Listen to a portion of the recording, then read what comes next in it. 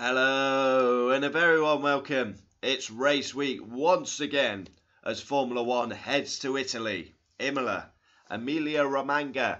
And we will have round 7 at a Formula One season. This one is a bit of a strange one because I just looked at the weekend and I'm thinking to myself, surely there's going to be a sprint round here, and there's not actually a sprint round here. So we're going to have 3 practice sessions around a pretty basic track. Imola is a very fast track. You can do a lap time in around 1 minute 15, 1 minute 20, between that bracket. So I'm quite surprised.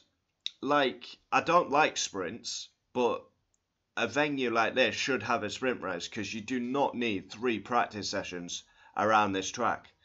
Like I say, you've got the long straight, then you got the twisty, it's so fast, the first sector. Then you come into this corner on the picture.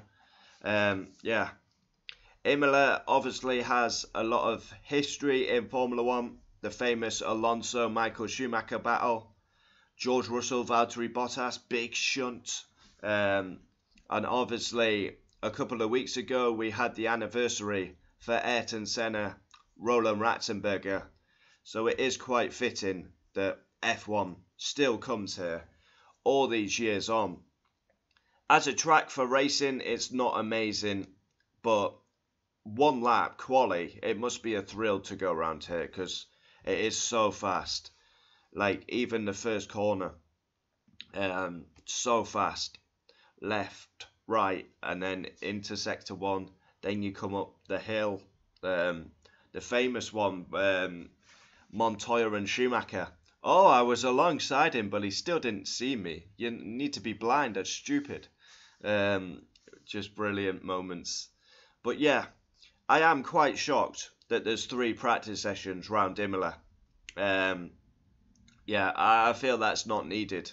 So I can understand why they try and tinker with these sprints.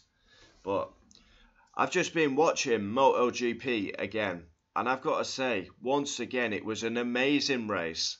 3 riders going for the lead, Martin, Bagnaia and Marquez, and it's night and day between MotoGP and Formula One at the minute. Formula One really need to get some better racing and competition because other motorsport disciplines are better. World Endurance, IndyCar, MotoGP, British touring cars. And F1 is above all them for like history, pinnacle, speed, but at the minute it's not delivering. I'm looking forward to Imola, but like I say, I'm a bit shocked about the 3 practices, and for racing it's not amazing. We will be doing a preview later in the week. Can McLaren get back-to-back wins, or is it going to be business as usual and Max takes the victory? Mercedes, I've seen they may be bringing upgrades. They need a lot of upgrades. Looking forward to it. The channel has also hit 600 subscribers, but I'll probably do a video about that when we get to like 604, so we're past it, because usually when you're on 600, someone will unsubscribe and then you look like a moron. Comment down below your thoughts as we head to round 7, Imola. Should be interesting.